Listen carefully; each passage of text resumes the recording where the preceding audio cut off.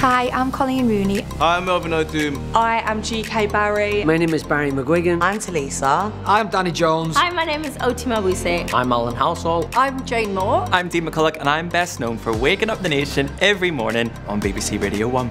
There'll be so many people watching right now that will have never seen my face, so here it is. Surprise! You may know me from the band McFly, but also I am a coach on The Voice. I'm a journalist and a regular on Loose Women. I'm best known as a professional dancer on Strictly Come Dancing and a judge on Dancing on Ice. I used to be in a band called N-Dubs and an X Factor judge. I'm known for doing videos on TikTok, having my own podcast and being the youngest panellist on Loose Women. I'm best known for playing Tyrone Dobbs in Coronation Street. I've done a bit of everything really, books, fashion ranges, TV shows. I'm probably known for hosting a live lounge alongside my good mates Ricky and Charlie. I'm the former world featherweight boxing champion. I won the world title in front of 19 million people, but I don't think I was as concerned as I am going into the jungle, that's for sure. I've always been terrified to do this show, and I always said, oh my God, I'd never do it. I had so many fears about it. I've been camping once, and I said never, never, ever again will I do anything outdoors ever again, and here I am. Not really outdoorsy. Yeah, I'm just blagging it though, literally blagging it. Going into the jungle, hopefully I don't go into panic mode. What if there is something living inside the dunny? Although, to be honest, with my nether regions descending, I think they're going to be a lot more frightened than I am. I told my mum the other day, and she nearly started to cry. She was like, oh my goodness, all the snakes, and she started praying at the end of the phone call conversation. I've stayed away from watching any of the clips of the stuff to try and not terrify myself, you know? I wouldn't say that this is a dream come true. It's more like my worst nightmare come true.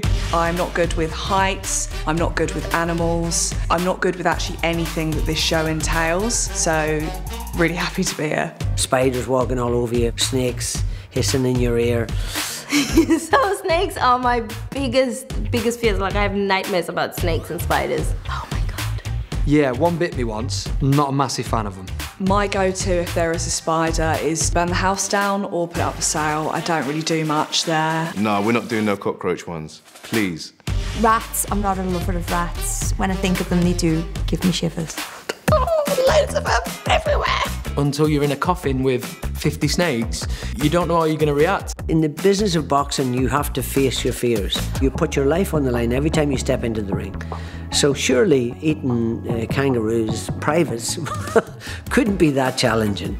The idea of a trial, I don't even think I'd be very good at it. I'm going to be one of those people that screams and cries and mildly vomits. I definitely don't want to go back into camp and say I've got 2 stars, but also, if it wound people up, then it might be quite good to do it for that reason.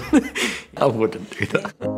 I am so excited to get to know everyone in that jungle. I want to know your birthplace, how many GCSEs you got. Like, I'm so nosy and they can't escape me, so they are forced to speak to me, which is incredible news. I think I'm most nervous about gelling with everybody.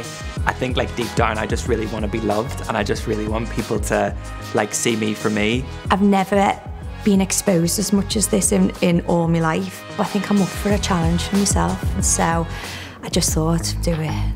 I think I'm pretty good to live with. Like, well, actually people wouldn't really know because I hate living with people. How you deal with different personalities, that's going to be a challenge without doubt. And all our idiosyncrasies and annoyances will come out undoubtedly, especially when you're being starved. As long as I'm fed, everyone's safe. You just see me twitching like this. Like, can you just finish cooking the rice? You know, I can feed the kids, I can feed Wayne, but I just feel like in camp I would like a chef to be in there. If anyone wants salmonella, I am the woman for the job. Unless it's an air fryer, I won't go near it. My preparation has gone like this. I'm drinking more coffee because I'm going to be missing out for a few weeks, and I'm drinking more Guinness because I'm going to be missing out for a couple of weeks. But I bought some smaller clothes for when I get out, so that'll be fun. What are my strengths? I'm very good at trivia. So hopefully I might be good when Kiosk Kev asks those like really strange questions. I used to say, like, I would never do this show, and now look at me. I'm sitting there talking to you guys. This is wild. Anyone that goes in there is going to come out the other side a new version of themselves. I'm excited to meet the new version of me. Do I want to be queen of the jungle? Well, I mean, wouldn't harm, would it?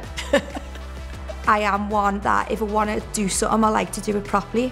So if I'm going in there, I want to stay to the end. King of the Jungle would literally top off my year, honestly. I'd love to be King of the Jungle. Waking up in the jungle every morning, like, it makes my heart burst at the thought of it. I mean, ask me that in a couple of weeks when I'm like, get me out of here.